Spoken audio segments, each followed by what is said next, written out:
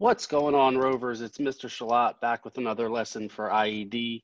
Today we're going to be talking about concept sketching.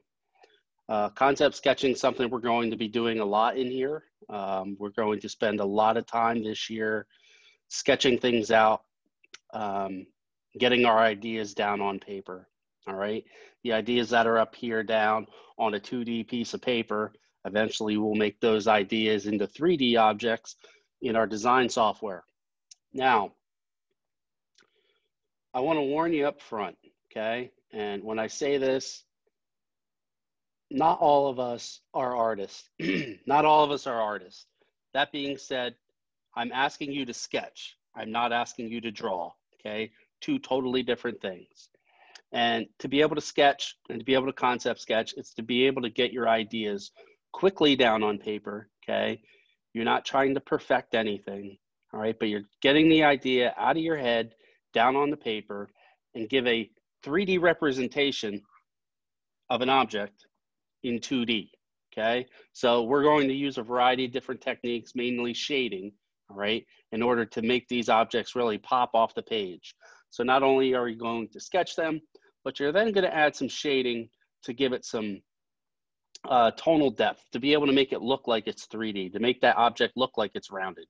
Okay, so let's talk about a few things. If you haven't had the opportunity to read through the concept sketching Word document that I have attached to this, pause the video, give that a quick read. A lot of this is review, but I would rather you read it first and then hear me say it than just trying to pay attention and trying to read at the same time. So, all right, so I'm going to continue on pretending that you already read this. When you're doing some concept sketching, it's important that you observe the basic shapes of the object, depending on what you're drawing, whether it's a rectangle, circles, ovals, okay? Basic shapes. How do those basic shapes all go together? How do they blend together? And by observing those basic shapes, you're going to get your spacing down. Now, you guys are going to be drawing in our engineering notebook, which has that 1/4 inch grid scale. That grid scale is there to help you. They're not just lines on the page. All right, in order to get your spacing down, you can count out blocks, so on and so forth. And I'm going to show you some examples today that'll hopefully help you along the way when you're working on your assignment today for concept sketching. All right, so again, we're drawing 2D objects, but it's 3D representations of them, okay? So when we're drawing on flat paper, we have to make those things pop off the page, and that's kind of how we are going to add some shading. And I'll talk about some examples. There's some really good ones in the Word doc that I have shared out with you. All right, now remember, when you're sketching, every time you sketch something, you have to initial and date it. It should be done in pencil. The pencils that you use will vary on how hard you have to press with your pencil. We all draw differently, all right? Can you use a number 2 pencil for this? Yes, you can use a number 2 pencil for this. I would not, okay? I would get yourself some kind of mechanical pencil. They all come in different lead weights. So, you know, the kind that click, if you look at the numbers on the side of the pencil, most of them are either 0.7 or 0.5, okay? It's the thickness of the lead, all right? If you press really hard when you draw, okay, that you're gonna wanna go with a thicker lead, a 0.7 or a 0.9 lead. If you're someone that's really light on your pencil, all right, then I would go with a 0.5 or even down to a 0.3, okay? So if you're in the store or you're on Amazon or whatever, don't go out and buy the most expensive pencil. It's not necessary, but you are going to be sketching a lot in here. So if you have a nice pencil, rather than just drawing with a plain number 2, okay, it can just be a plain, you know, Bic mechanical pencil. Those work fine. I believe they're 0.7 lead anyway. So depending on what you want to use, find yourself a nice pencil. You might have one laying around the house. If not, cheap. Get a cheap one, okay? You don't have to go out and buy the best of the best. But you need something nice to write with, and I would not use a number 2 pencil, because the reason I say don't use a number 2 pencil is because the thickness of the lead or graphite that's in it changes as you're using it, okay? You do not get the same line thickness all the time drawing with a number 2 pencil. It varies, okay? Whereas if you're using a mechanical pencil, that lead that's getting fed through the tube at all times, okay, you always have the same size piece of lead touching the piece of paper. Whereas with a number 2 pencil, you could have a point, a rounded point. Unless you're sharpening your pencil every time you're picking it up, it's not going to be consistent. So that's why I say don't use a number 2 pencil. Not that there's anything wrong with them, but for sketching and drawing, you want the accuracy. So I would definitely go with a 0.5 or a 0.7, depending. And if you want to get a variety, you could go, you know, down to a 0.3 or up to a 0.9, depending on what you want to do. Okay, and the larger the number, the thicker the lead. Okay, that's the difference.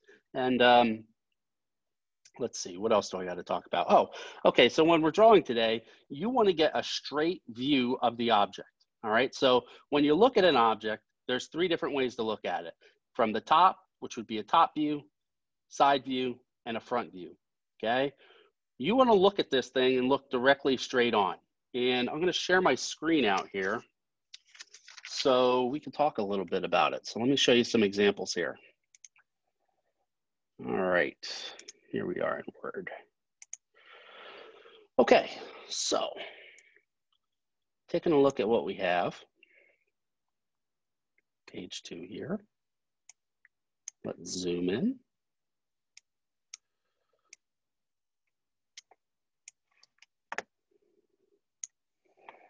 Okay, so I am going to ask you to find images on Google today of the stuff that you're going to draw. So you're going to find Google images of the things that you're going to be drawing.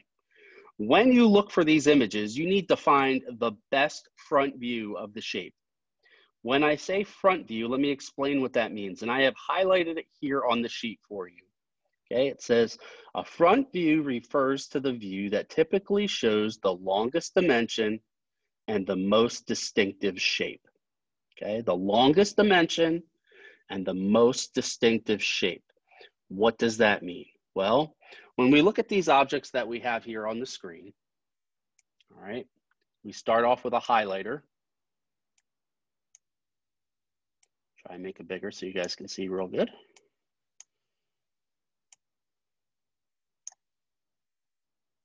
Okay, so a couple things we need to notice on these images, all right?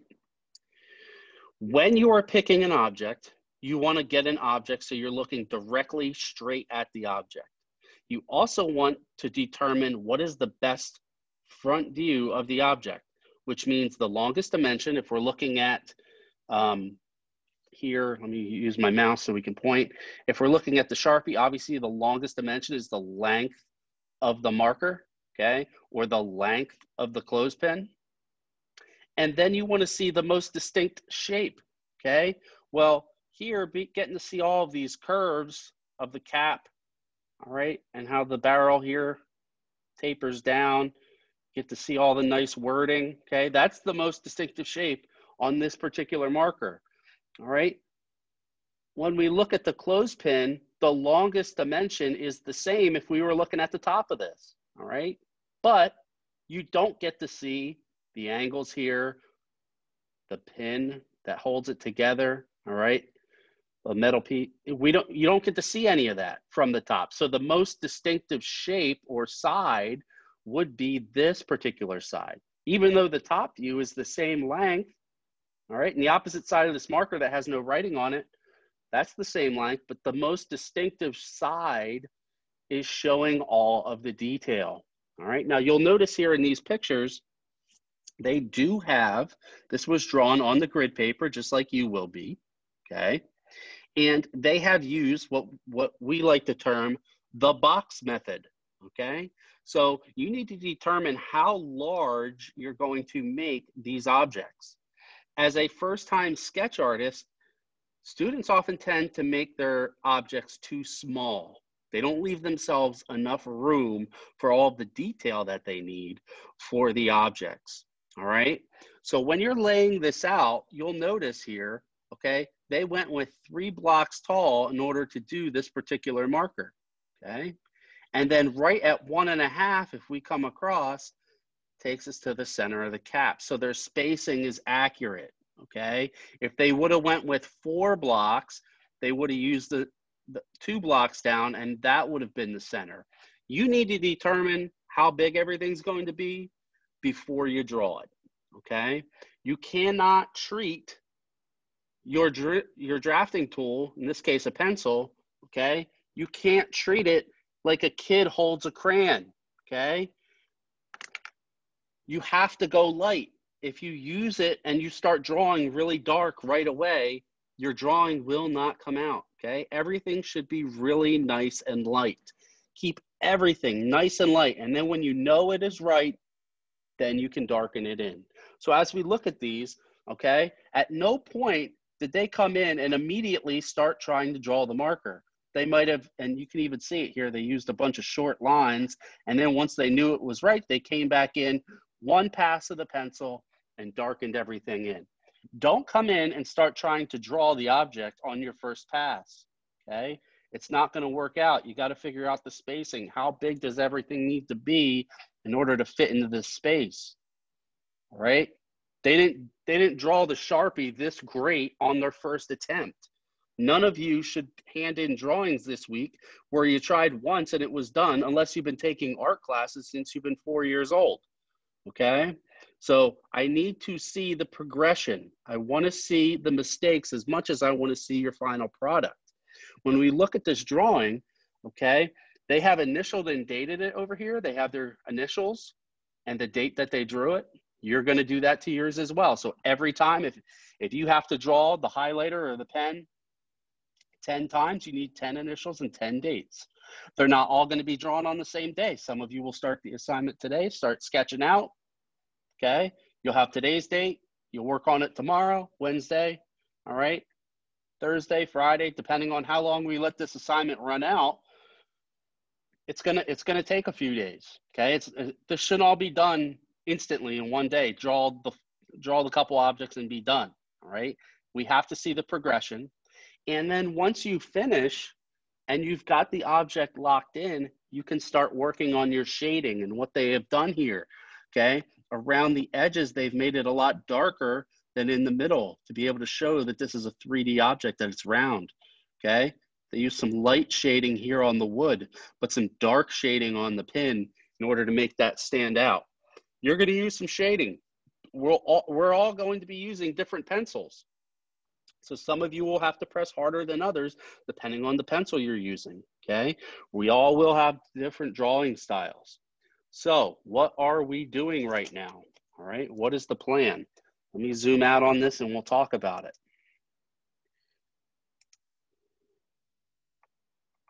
Okay, so you should have already read through the first part of this. We discussed that, all right? Here for item number 1, all right? You have to get 2 front view images of any of these objects. I am not allowing you to draw the clothespin, and I am not allowing you to draw this particular highlighter, okay? So a Sharpie highlighter is exempt. You can't do the 2 that are on the page. But you can go through and pick some of these other things. You can pick another brand of highlighter, a Sharpie, a pen, toothbrush, clothespin, scissors, flash drive, coffee cup, glue bottle, flashlight, a beverage bottle, and other instructor improved. We're not going with that, okay? So any of these objects. And then down here for number 2, okay, it says sketch a front view of at least 2 of these objects. You're gonna select 2 from the list. Do not use the tape dispenser, okay? You can select any other ones other than the tape dispenser. Now I want you to notice when they're doing these, and it's important you find good images. It's important you find good images because at no point do you see the top of this clothespin, okay? You don't see the top of the clothespin. And then we come down here to the tape dispenser. You don't get to see the top of the tape, all right? You're looking at it directly from the side. The best front view of this is looking at it from the side, and they have it initialed and dated as well. Okay, so keep that in mind as you're finding images, because I'm gonna turn you loose and I want you to go on to Google, start finding some shapes. We're gonna come down and look at a couple more as well, okay? sketch a front view of at least 2 of these objects, okay? Spoon, fork, knife, remote control, cleaning product, can opener, okay? You get to select, for this particular one, any 2 objects, okay? 2 objects. And again, we're looking here at this Starbucks cup. It's a straight on shot of the Starbucks cup. You don't get to see the top where you put your lips on and the hole is to get the liquid to come out, okay? It's a straight on shot, all right? And this was all done on that 1/4-inch grid paper. So you guys have plenty of that paper in front of you to draw. If you don't have the paper, the district is setting up pickup times starting on Wednesday to be able to pick up the supplies. All right, I have put together packets for any remote student that I have. Contact me directly, or if you don't have the paper just yet, you can just use white paper around the house for this first assignment. But I would like you to be able to use the grid paper. If you have any friends that are in school now, I can send it home, but the packets are already made, and they're going to be having a pickup date this week for anyone that needs these supplies. So once I have the final information on that, I'll pass it along. So today, the goal today, before you get to start drawing, is you're going to go on Google and you're going to start finding images. You need to find 6 images, okay? All from Google. They have to be front views of whatever shape it is you want to draw. Please put all 6 of those on one Google slide, one slide, not 6 slides, one slide. Take a screenshot of the slide and send it to me via the classroom submission. This is not graded, but I need to look at your images and I will approve your images and say, yes, you're good to go, start drawing, or these 4 are okay, find new ones for this, all right? I need to approve your images before you're done today, so you have this for the assignment over the next couple days, all right? So that's where we're at. We're going to turn you loose, let you start searching Google. You got to find images, and then we'll start sketching after I approve them, okay? Good luck with the assignment, and I'll talk to you soon. Take care.